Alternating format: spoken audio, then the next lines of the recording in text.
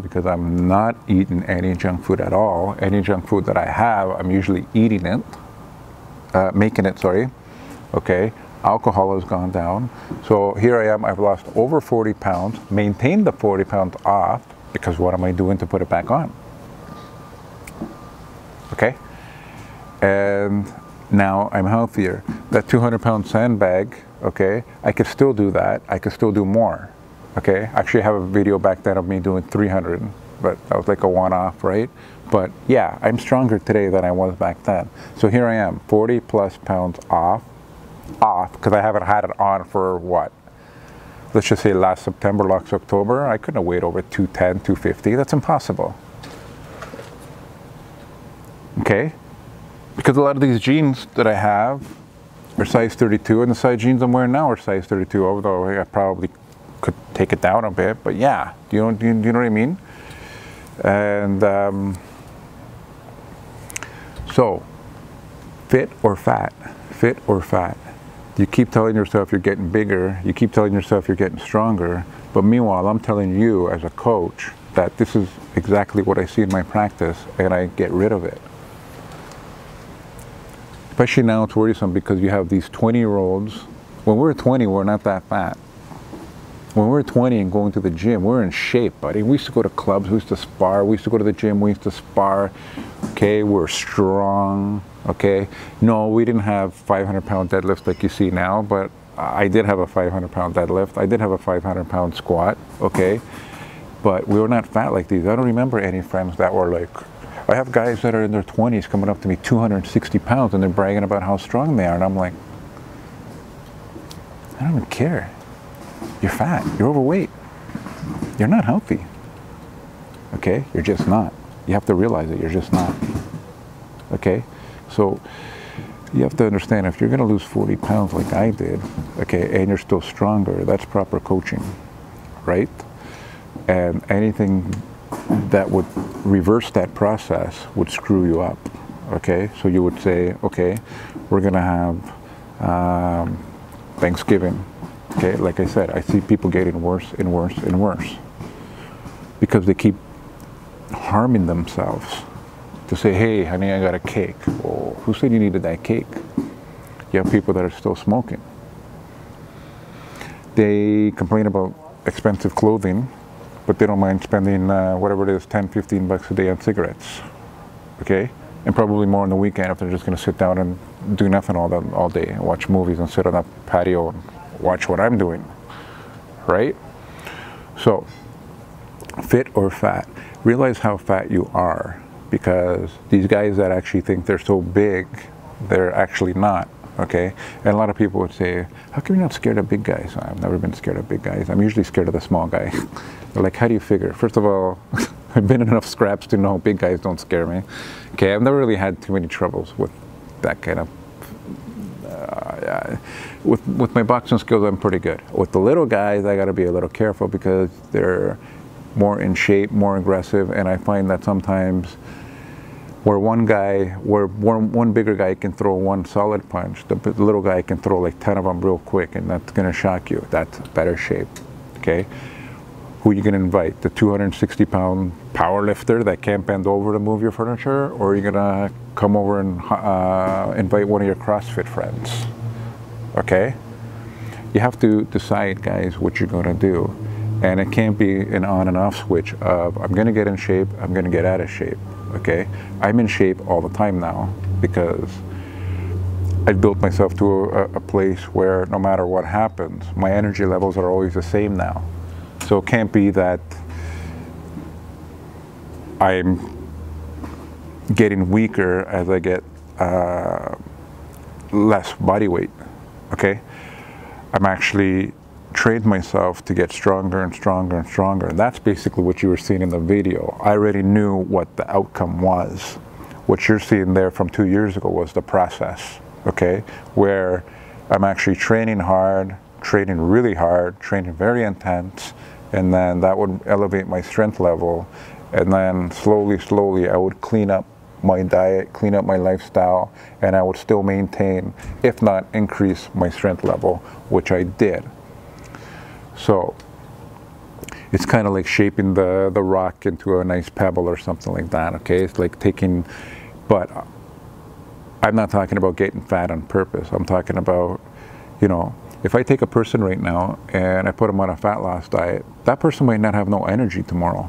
And that person might not have any strength. And then after that, the mood starts going. And then when the mood starts going, you don't want to start exercising. You don't want to start socializing. You're not energized to start cooking good food, or you're just blah. So sometimes you just got to say, you know what, okay, this is what we're going to focus on, okay? And you make serious modifications in the gym so you get stronger and more conditioned, and slowly you start fixing things. Well, diet, sleeping patterns, toxicity, stress, you start fixing those slowly, and then you see everything, like the weight coming down, but the energy is going up, the strength's going up. A lot of times people just make themselves worse when they're gonna lose weight, okay? Make yourself better all the time. So I'm gonna wrap this up, okay? Is losing weight expensive because you gotta buy new clothes? I like the process, I don't care. I like looking good. And you know what, let me just add to that. I remember a couple of years ago at a gym where we used to have an annual party in the summertime. And I'd be the only member, the only strength and conditioning coach that would actually be dressed up nice. And I would remember the owner would always come up to me and say, George, thank you. I'm like, what? What's going on, man? You always dress nice. You always have respect for me. You get dressed up, you know. Whereas other people would still wear their gym clothes to the party, where this guy would spend lots of money on food and catering, okay. People had no respect. They'd still come in their track pants and their track pants, where I would like, hey man, what am I wearing tonight? Because I got clothes to wear. You know what I mean? If not, I'll go shopping, right? Why not? What else would you do? Play home video games, go on Instagram and watch you do another deadlift workout? No thanks. I'd rather go shopping. I'm not gonna wear it. It's okay, man. I'm gonna die one day. Somebody can have this. Still got the tags on. It's never been worn. Okay, but personal trainers don't dress nice. Strength and conditioning coaches don't dress nice. And then they wonder, hey, I don't get any clients. Hey, let me tell you a little secret, okay? Because I actually get out of the house a little bit more than most people. When I actually go to like the CN Tower, the Harborfront, Niagara Falls, and I go to the art gallery, the museum, and people walk up to me with the camera and they start talking to me and, hey, what do you do for a living? They always ask. I'm a strength and conditioning coach. Oh, I thought you were a photographer. No, I'm a strength and conditioning coach and I have photography to relax. And then we get into a deep conversation and they ask for a card and they will see if I can help them, whatever, blah, blah, blah. But they are impressed. I look the part because they see it, as opposed to these fake people living behind a screen on Instagram, okay? They see it. They see me in restaurants. What, 2 weeks ago, when I was making that video at the restaurant, I had a lady behind me. She couldn't wait till I was done, her and her boyfriend, okay? And they wanted to know what I do. And then when they found out I was a strength and conditioning coach, okay, we exchanged cards and whatever, and she does business travel. He does photography himself, which incredible photos. And you meet people. If I was wearing like a track pants, like let's just say this,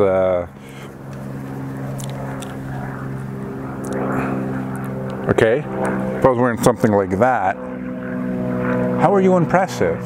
They're gonna think, what are you hiding? Because people that wear stuff like that are hiding a lot. Because you don't want to show yourself to say, hey, I'm not so strong, maybe.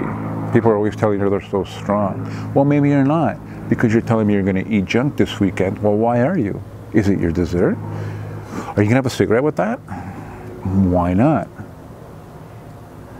You want to start comparing cigarettes to junk food? You're looking at the right guy. We can do that, okay? You don't have to. You can go online. You can see it. There's a lot of medical doctors, a lot of researchers that will tell you that junk food is probably more dangerous than cigarette. So you have a treat, you want a dessert, okay. And other people will say, hey, I'm strong, I deadlift 600 pounds, but you're 70 pounds overweight, okay? You're 70 pounds overweight, buddy. You're gonna have a heart attack. By the time you're 30, you're not gonna be able to get your dick up, okay? If you're dating, which I doubt, because most of the females that I've hung out with all my life wouldn't even look at you. You can't even look at your own toes, what are they gonna look at? That's not fat shaming, guys. It's lifestyle shaming, okay? You're trying to bring misery into your circle to say, hey, I'm having a donut. Why don't you have one? Or you start enticing people. Look at our cheat day. Look at our full meal. We ate everything in Newfoundland. We ate everything in there. What are you trying to prove? What are you trying to show? What is your message? Okay? My message is, if it's wrong, it's probably always wrong. Okay? If I have a blueberry cake and I make it at home, I make it at home. Besides the fact, there's nothing wrong with my health. Okay, I'm pretty shredded, I'm pretty lean, I'm pretty strong, and I rarely eat junk food, so eat pastries or whatever. So even if I was to go downtown, I would probably know where to go. I know where they actually make them, I know the chefs, so I can probably get a better, it's like worse, better, and best. I could probably get the best downtown, which I know where to go, okay? Second of all, it would have zero effect on me because I'm always depleted. As you can see in the pictures that I took this morning, okay? I'm always a little bit depleted, and a lot of people, well, you don't look full, you're not as strong in the gym, and you're ruining your gains. I'm not ruining nothing, bro. I feel amazing. You are trying to tell me that I don't feel good. I'm telling you that I feel my best, and that is also because I have so much negative in my life, so much stuff that shouldn't be in my life that is because I can't control it. I still have that on my head. I'm still the best ever because that's what I created. That's what I allow. Do you know what I mean? As opposed to people telling you, hey, you should have a carb up day. Why should I have a carb up day? And of all my clients in the past 2+ decades, ask them if I've ever told them to eat waffles, pancakes, fake maple syrup. Go, I want to hear this. Which client have I ever told them to do that? Okay?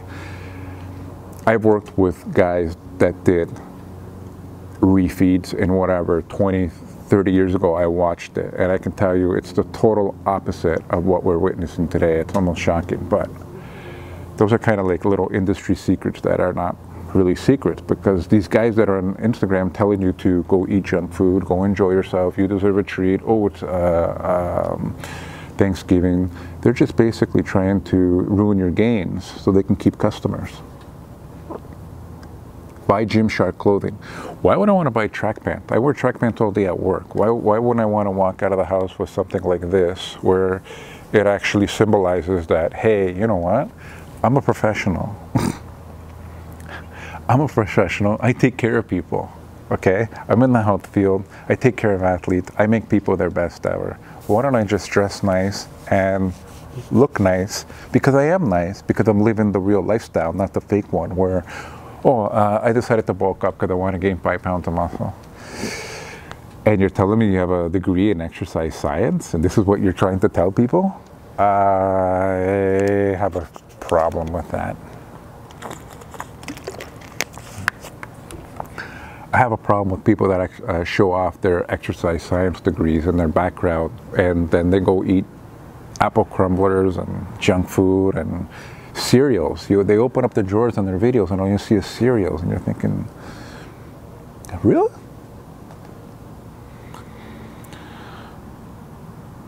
So, at Workout Solutions, we always work on things that will last, okay? Last. If you can't do something that's going to last, okay, there's no point in doing it. So if you're going to dedicate an X amount of time and effort into losing 20 pounds because you have to lose 20 pounds, you might not have to today, but you might have to later on when your doctor says, hey, you know what, your blood sugars are really high, or this is elevated, that's elevated, and probably losing 20, 30 pounds is probably a good idea. You can either do it now, elect to do it, or you can do it later where you're forced to do it. Okay, up to you. Again, you can see in the videos I've lost 40+ pounds in the last year, and I've kept it off, and I'm stronger. So that should tell you that this cycle of yo-yo dieting, of yo-yo fitnessing, and periodization, it's all garbage, okay? You're either doing the right thing or you're doing the wrong thing. What side of the fence are you on, okay? And it's a whole process of having a social life. You gotta be social, have a job, be around positive people, looking good, dressing good, doing the stuff that you love, doing the stuff that has meaning, doing the stuff that you have passion for. And this is a lifestyle. Not, I'm going to the gym, man. I'm gonna wear Gymshark, man. I'm huge, man. I'm strong, man. Nobody cares, man. You're fat and you're out of shape, okay? Basically, your 300 kilos deadlift doesn't impress me when, you know, you're 22 and you weigh 260 pounds. You're probably a drug abuser, which I'm not even going to get into this video, which is another topic, because a lot of these people that I'm talking about that look like shit are also abusing drugs, which makes it even worse. But I'm going to leave that side of the equation out. I'll leave that for a further time. So me, I'm going to pack it up. In the videos from before, it's a 40 plus pound difference, and it's 40 plus pounds off. And it's still a work in progress. You would say, oh, I remember this sweater that you bought, you've only worn twice. I don't even want to tell you what I spent. It's a little bit looser now. Hey man, that's the way it is. It looks good. I feel good. I love it. It doesn't feel like the sandpaper stuff you bought at Winners. Okay? I think this will probably last 20 years. And second of all, if I lose weight, that means I'm doing something right, doesn't it? If I'm losing weight and I'm looking muscular and I'm looking more ripped, that means I'm doing something right, right? Don't do anything wrong, guys, that'll ruin your health, okay? I know it's Thanksgiving. I know Christmas is, what, 72, 73 days away, and people are going to start complaining, and it's come to a point where it's not complaining anymore. It's acceptance. They're accepting the fact that misery loves company. To say, hey, this is what we're going to do. This is what we're going to have. We're going to have donuts. We're going to have cheesecake. We're going to order food instead of make food. Come to my kitchen, cook food. Okay? If you've ever been in Europe, like say Greece during Easter time, okay, everybody's baking their cookies and their sweets and they're baking it here. I made this here. I made this. As opposed to going to the bakery and you can buy it. What's the point of that? Do you know what I mean? So, that's just basically it. Okay? So if you're gonna do it that way, then you're not gonna get nowhere and you're only gonna get worse. And you're gonna say, okay, so you lost to 20 pounds, but it's not noticeable. You did it for the summer. What's going on now? Oh, I forgot. If you go on social media now, they're telling you, oh, why don't you bulk up? For what? Okay? So if you're gonna do it that way, that means that you're not getting anywhere, right? Because if you lost the weight in the first place, why would you do anything to gain it back? And now what they're doing is they're selling oversized shirts for this season, this North American season, where it's getting a little bit colder and you're going to be covered up, and they're telling you, hey, bulk up. They're actually telling you bulk up. Don't do that. Okay? Don't do that. All right, guys, Coach Tsanis out. Okay, hope that inspired you a little bit to do the right things. The 40-pound difference there in my videos, hopefully that inspired you as well. And just keep it off and keep doing the right thing, and you just get better and better, and you start feeling better and better. And then you look at these pictures and you say, oh my God, man, I weighed 40 pounds there. You can't even tell the difference. That's right, you can't. Okay? And you'll be stronger, and you'll be healthier, and you'll be more energized, and you can fit in clothes that make you look good, okay? And you'll look good on the street when potential clients want to see you. You look good when the opposite sex wants to see you, or he, she, they, whatever you want, whatever you're into, man. Have fun. But if you are out of shape, if you're breathing, if you're drinking, if you got to wear oversized clothes for I don't know what reason, because you're so big and strong and you got to eat your donuts, whatever, that's totally unattractive. That's totally unhealthy. Okay? I know, because I work with people all day, and I know, okay? It's not healthy, even though a lot of people will tell you to, and you can't cycle that. Oh, we're going to Cancun, let's look good. No, look good all the time, okay? Anytime that somebody asks me to see my abs, or they ask me whatever, I'm ready, because there's nothing changes, because everything stays the same. It's all good. All right, Coach Tsanis out. Have a beautiful day. Have a beautiful Thanksgiving, okay? And stay true to yourself, and don't screw up yourself. Don't damage yourself, okay? All right, guys, love you.